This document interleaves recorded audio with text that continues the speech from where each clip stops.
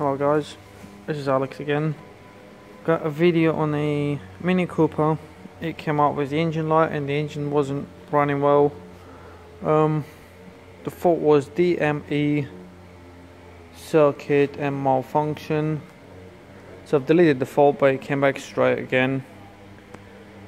After basically looking around, I found out that the fault actually, the main reason for it is a relay. This is 11 plate Mini, so I mean they shouldn't be knackered at this time, but this one was.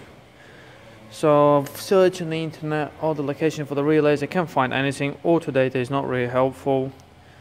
Spoke to the dealer, they can't help me. So I managed kind of to find it and sort something out, and I found that the DME relay, which controls the fuel consumption and the engine, basically main components, that's the one, the black one.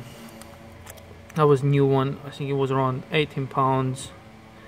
That relay there, it used to be green, so I've changed it, but that's the one. You can see the engine basic management light on that. That's the one. So I've changed it, and so far everything's good. It's running perfect, and that's it, I guess, guys. I hope this will sort you out. I mean, it's an easy, you can do it yourself, easy fix. But obviously if you still got the fault on, you need to scan it and delete the fault, so you will need a diagnostic tool.